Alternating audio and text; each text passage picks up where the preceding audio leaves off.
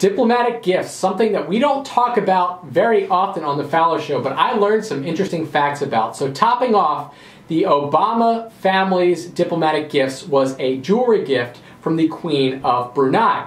Members of the Obama administration received thousands of dollars in gifts from foreign leaders, but First Lady Michelle Obama appears to have taken the cake with a $71,000 jewelry gift from the Queen of Brunei. Now, this was received by Miss Obama in 2013. It was a flower-shaped white gold earrings, ring, and necklace set.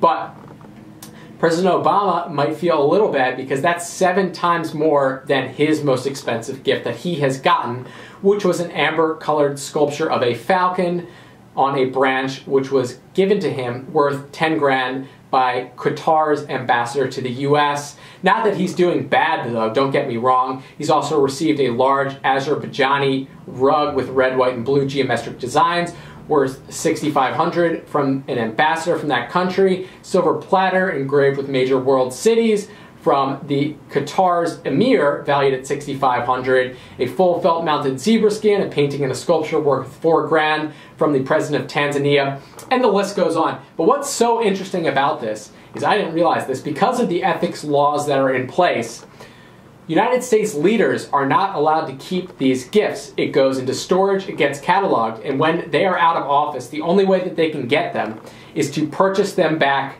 from the United States. Now, 2 people have done that. Secretary of State Hillary Rodham Clinton purchased a black 2-strand pearl necklace with gemstones for $970, and Teresa Heinz Kerry, wife of Secretary of State John Kerry, also purchased a silver and coral jewelry set presented to her by the president of Yemen for $425. Interesting stuff, folks. Let me know what you think in the comments below. Don't forget to subscribe.